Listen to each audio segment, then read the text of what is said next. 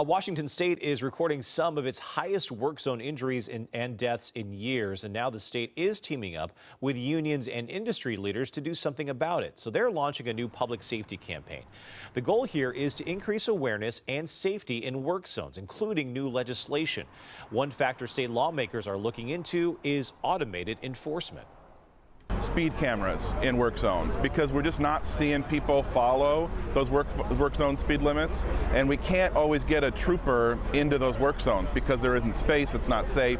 So we're going to be looking at automated cameras to enforce those speed zones. They've done it in other states to really send the message to people that when the posted limit is 45, you got to go 45. You can't go 60 or 70 through a work zone. You got to follow what's posted. You got to slow down. You got to move over, and if you don't, you're going to pay for it. Yeah, some other ideas being considered are orange striping in construction zones and even more concrete barriers.